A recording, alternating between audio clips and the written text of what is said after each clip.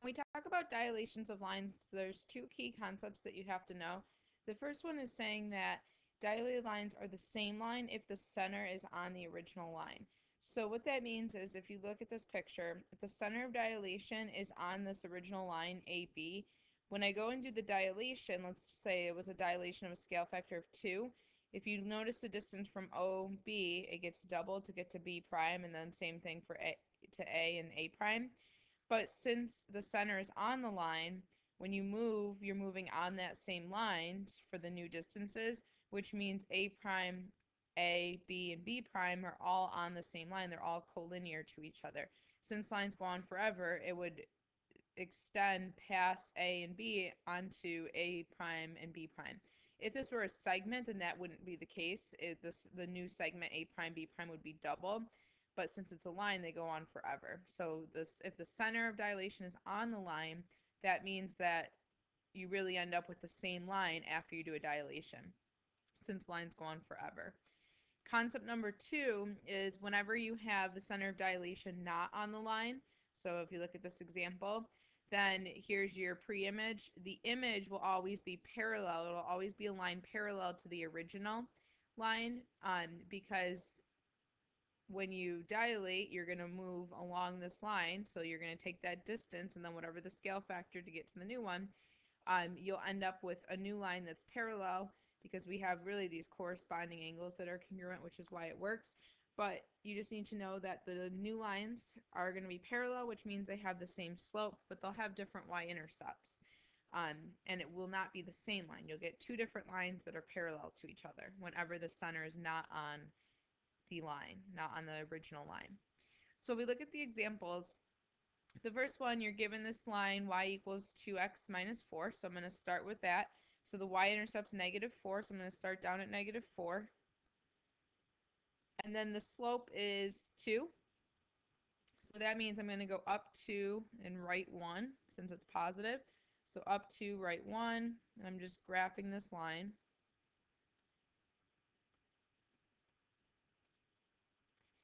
And then what we're going to do is we're going to dilate that using the given scale factor.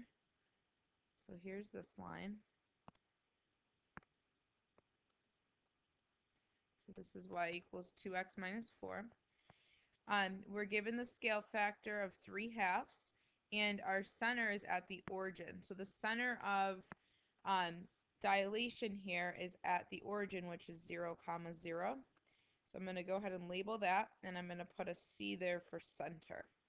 So then, just like when we do any other situations here with dilations, any other problems, we always start with the center and we go to each of the points, and then we multiply the distance that we traveled by the scale factor to figure out the distance we need to travel.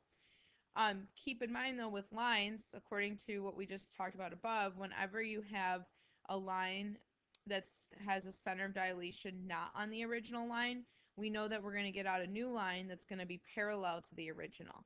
So we know that the dilated line will be parallel to the original line. Dilated line will be parallel to original line. So that means the slope of this new line is going to be the same slope. It'll be 2 as well. So if I want to write the equation of this new line, I have to know the slope and I have to know the y-intercept. So basically, here's where the dilation part comes in. So we're going to go from the center, we're going to go to a point. So your best bet is just to go to the y-intercept, because if your center is at the origin, you'll get the new y-intercept in just one step versus having to do a couple different steps. So first thing you want to do is you want to count this original distance. So the original distance is 4. So you had to go down 4. And then if you remember, we always multiply that distance by the scale factor. So since it's down 4, we're going to multiply that by the scale factor of 3/2, which means you're going to be going down, and then so 4 times 3/2, well, 4 divided by 2 will be 2. 2 times 3 gives me 6. So that means I'll be going down 6. So 5 and 6. So the new distance is down 6. So here's the y-intercept. So the y-intercept is -6. And if I were to graph this line, well, remember we're using the same slope, so it'd be up 2 over 1, up 2 over 1. We should end up with a line that's parallel to this original line. So my new line is this line right here, parallel to the original.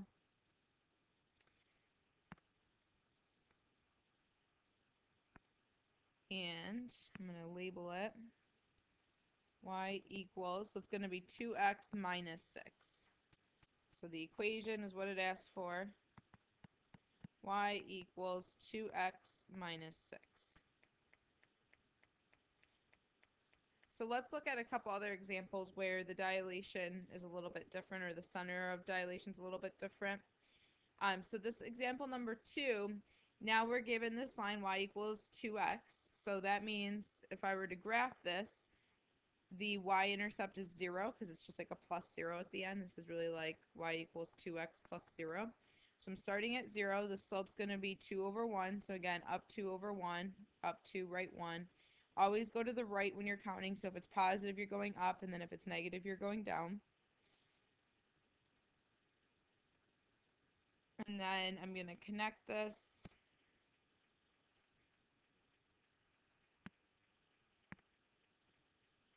So y equals 2x. I'm going to identify the center. So the center is at the origin again, so at 0, 0.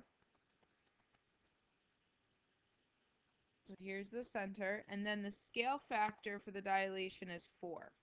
So basically, since we have the center, if you remember the concepts on the previous page, since the center of dilation is on the line, that means the dilated line is just going to be the original line. So the dilated line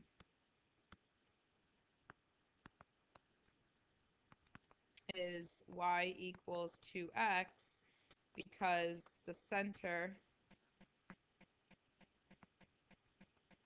of dilation is on the original line.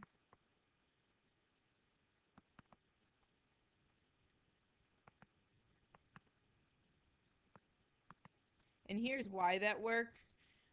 So here's the equation right here. But the reason why this works is if you kind of follow what we did in the last example, if I start at the center, figure out how do you go from the center to one of the points on the line. Well, I had to go up 2 over 1.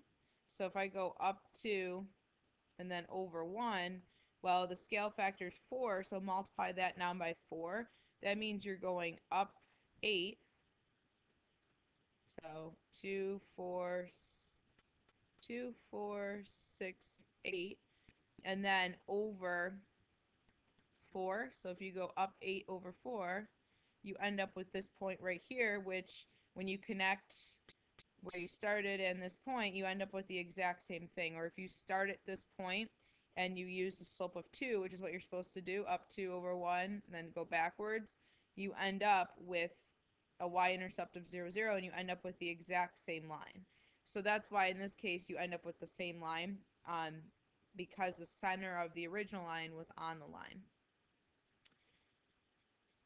So then the next example here, we start with our line y equals 2x plus 1. So you're starting at 1, and your slope is the same here, up 2 over 1, up 2 over 1. And then you go backwards.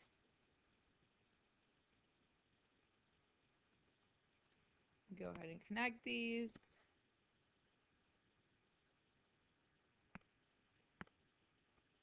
So this is y equals 2x plus 1. Find the center. The scale factor is going to be 2. The center is -1, comma 3. So -1, comma 1, 2, 3 is the center.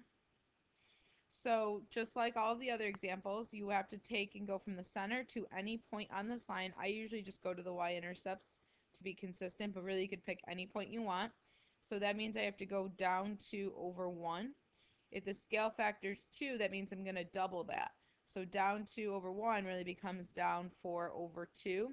Or you can think of it as down 2 over 1 and then just repeat that like we did in the with the other dilations. So this point 1 comma -1 has to be a point on the new line. And we know that our dilated line So the dilated line will be parallel because the center is not on the original line. So dilated line is parallel to original. So that's using the concepts. So that means the slope of the dilated line is going to be the same. It's going to have the same slope as the original, which will be 2. And we know that the point on one of the points on the original line is going to, or on the new line, is going to be 1, -1. So then the question becomes, well, how do you get the equation of this new line? Well, the new line has to have a slope of 2, and it has to pass through this point. So you could plug xy into y equals mx plus b and plug the slope in and solve for b, or you could just count it on the graph. So if I'm at 1, -1, if I start here and I count a slope of 2, up 2 over 1, up 2 over 1, and I'm going to go backwards so that I can get the y-intercept, I could solve it that way. So the y-intercept is right here. So it's 1, 2, 3. So it has a y-intercept of -3. So if I graph this, I'm just going to go ahead and connect these. So here's my line. And then we just have to write the equation. So this line has a slope of 2, and it goes through the y-axis at -3. So the equation is going to be y equals 2x minus 3. So remember, there's two scenarios here. There's always going to be, if the center of dilation is not on the original line, your line will always be parallel, and then you just have to figure out the y-intercept.